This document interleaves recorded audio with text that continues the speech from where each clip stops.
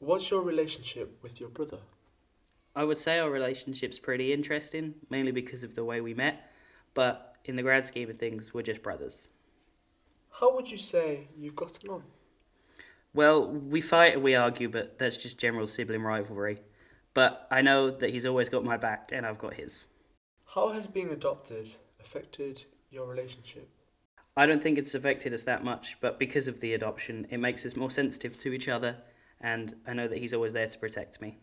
But in the grand scheme of things, as I said before, we're just brothers. What were your worries about adopting when you had a biological son? Well, when I was adopted, I didn't really think about it very much. It doesn't really cross my mind. Where shall I start?